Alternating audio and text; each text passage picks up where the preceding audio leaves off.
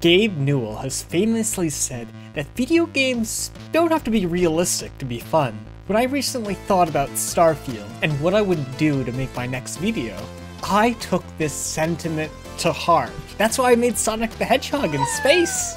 Hello everyone, I'm Dr. Nada, and today I'm going to show you all how to install the next generation of Starfield mods, those made with xEdit as ESM mods, by showing you all how to install a mod that I recently made that makes you run as fast as Sonic. You need this video because xEdit will be the standard of modding moving forward, even with the release of Creation Kit next year. Installing these mods that has less chance of corrupting your save takes a few extra steps compared to non-retexture mods that have been released so far. You also need to know how to test and install the mods that you make using xEdit yourself, as I'll show you how to do in my next video. Be sure to like and subscribe to find out more ways to unleash your creative potential and build your video game design portfolio. Fortunately, installing xEdit ESM mods is very easy, like dodging bullets when your enemies can't aim fast enough to keep up with you.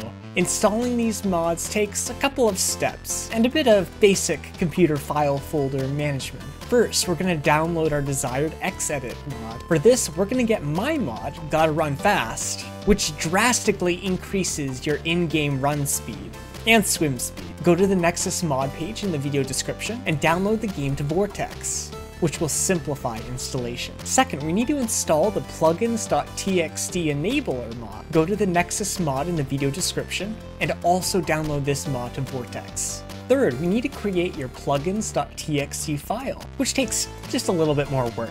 Go to the following path. We need to go to the app data folder, which may be hidden. If hidden, click on the View, Show, Hidden button, as shown. Then go into App Data, Local, Starfield. To simplify mod installation, I have included a template plugins.txt file that you can just copy and paste into this location. If you want to install another mod, copy the line that starts with an asterisk and replace the name of the mod with the name of the one that you're installing, or just make a new line and put it there if they don't conflict.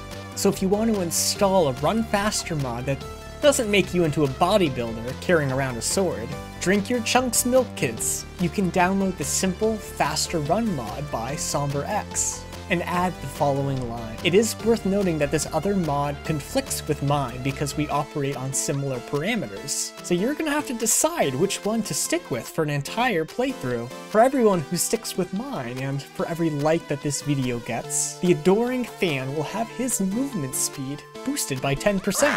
So if this video gets 10 likes, he will be twice as able to follow you and will worship the ground that you walk upon.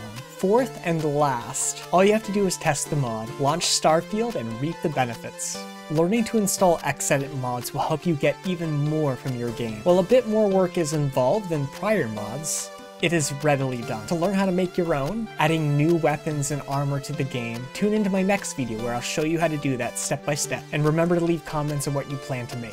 Thanks for tuning in. Starship out.